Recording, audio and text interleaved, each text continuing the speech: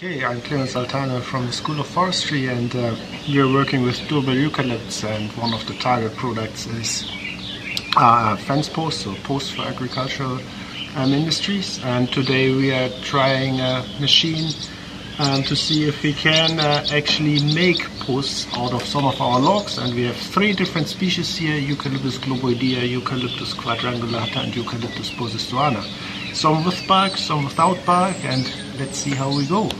G'day, my name's Steve from Peak Equipment, and we're at Peak Equipment HQ today, and we're actually going to be trialling this post peeler from Posh, which is an Austrian based company, and we're very pleased to be participating in a trial of different species of logs in conjunction with the University of Canterbury.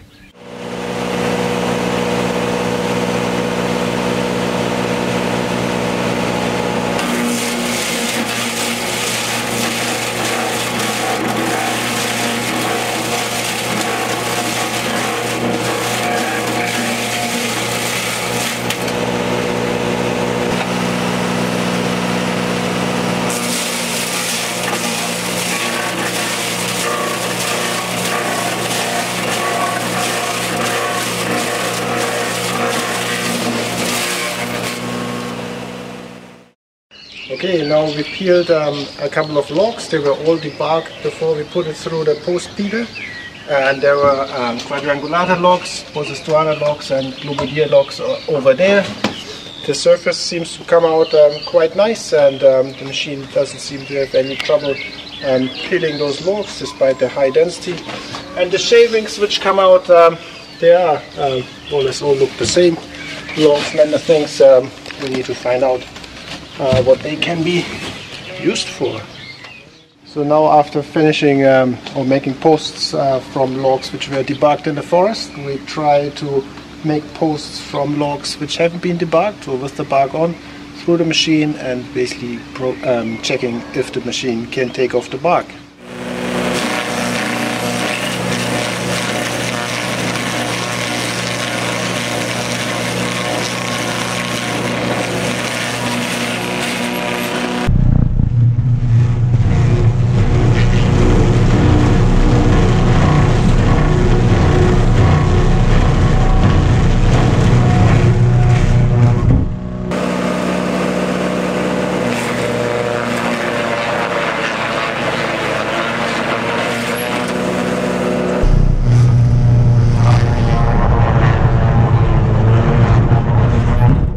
Okay, so now we have made some posts from logs with bark on, and there's the ones from quadrangulata, those four from posistuana, and they really performed the same way. There's most of the bark came off, a little bit is still on, but the machine didn't have any trouble.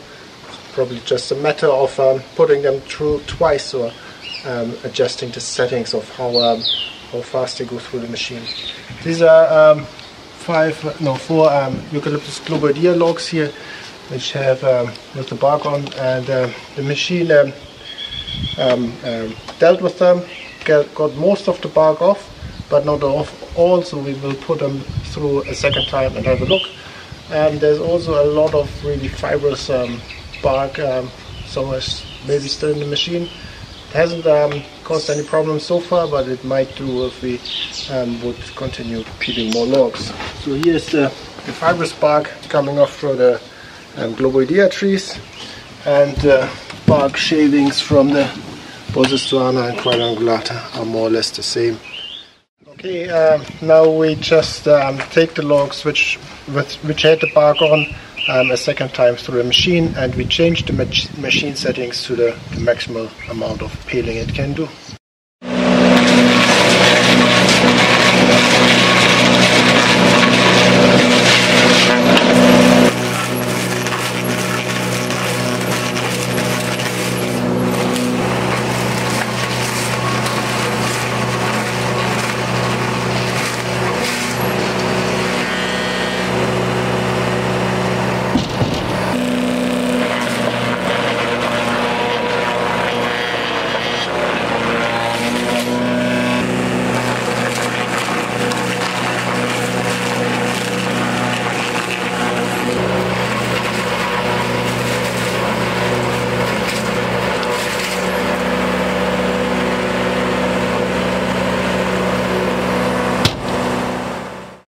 Okay, so now we have put them through the machine a second time, and there's still a little bit of bark on the Posistrana and Quadrangulata logs, but we already also shaved off a little bit of wood, and we see the wood shavings here, and you seem to get a nice surface. And the Globoidea logs, especially the bigger ones with the thicker bark, they still have a lot of bark on. But the thinner ones with the thinner barks, they are also getting to the point where the wood is exposed. Now we took one Globoidea post and put it through 5 times and see if we can get the sapwood off. And we got most of the sapwood out. There's still a little bit on. So it can be done to get the sapwood off, but it takes a few passes. And it looks like a good post. Now we need to see how well it dries. So we use the Posh Shape Roofy 500 for this peeling trial, and in summary it works definitely for debarked logs. With the bark on, it struggles with the Globoidea, and for the Posistrana and Quadrangulata it takes more than one pass, and it needs maybe a little bit more often to be cleaned from the bark fibers.